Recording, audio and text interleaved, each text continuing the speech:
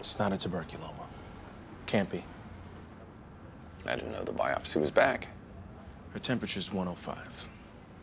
The treatment's not working. It's cancer. She's dying. 105. Good news. It's a tuberculoma. How do you figure that? Her temp's through the roof. The lab results from the biopsy, it's definitely a tuberculoma. So, we're right about the diagnosis, and the treatment for that diagnosis is killing her. Perfect. The lab checked the biopsy again, twice. Well, a tuberculoma doesn't give you a temperature of 105. Then it's a tuberculoma and something else. The something else is going to melt her brain. Poach. Better metaphor. A fever that high has to be bacterial. Maybe the bowel got nicked in the biopsy. I did the biopsy. No nick. She could have picked up an infection on the streets. Well, she didn't have a fever when I admitted her. The Prozac we gave her could have triggered serotonin syndrome, which would explain the fever. No, Jefferson put her on Prozac, and it wasn't a problem. She probably never took it. Most likely, they saw her one time and dumped out of the ER with a script. Oh, just like you were going to do. Okay, you two, grab some scalpels and settle this like doctors. Send blood and urine cultures and get a chest x-ray. Fine, take her off the Prozac and put her on bromocriptine for the serotonin syndrome. Might want to get her in an ice bath as well, assuming we want her to live long enough to see those test results.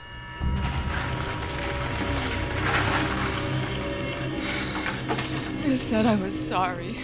Your fever's 105. If we don't bring it down fast. Foreman, why are you doing this to me? No, please. I'm saving your life. No, don't make me go. Don't make me do it, please. Come on. You can do this.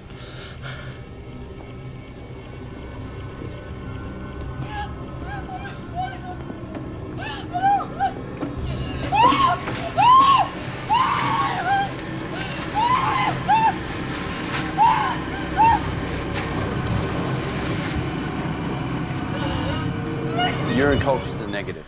So is the chest x-ray. I assume there's a positive coming. Lumbar punctures reveal elevated proteins and white counts. CSF cultures? Still brewing. Nothing on gram stain. It looks like meningitis. We know it's definitely an infection, and we know where it is. Well, meningitis is nice and simple. Get her in isolation and start her on ceftriaxone. Either she gets better or she dies. Let me know which one happens.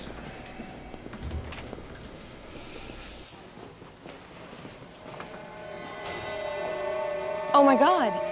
She was sedated. Must have worn off. I did it myself half hour ago. I'll check the nurse's station. Kellen Drake.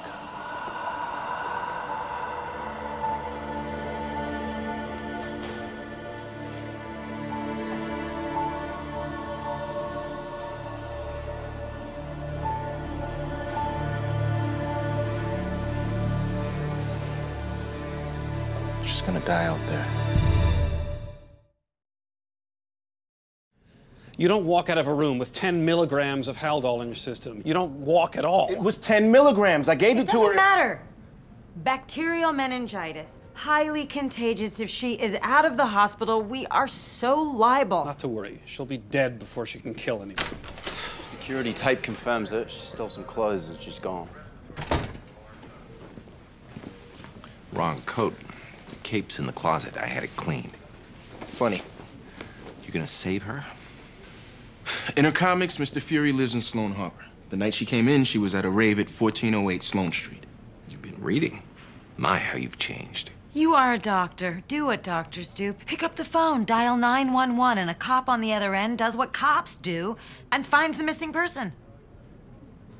I assume the rest of you have doctor things to do. I know you do.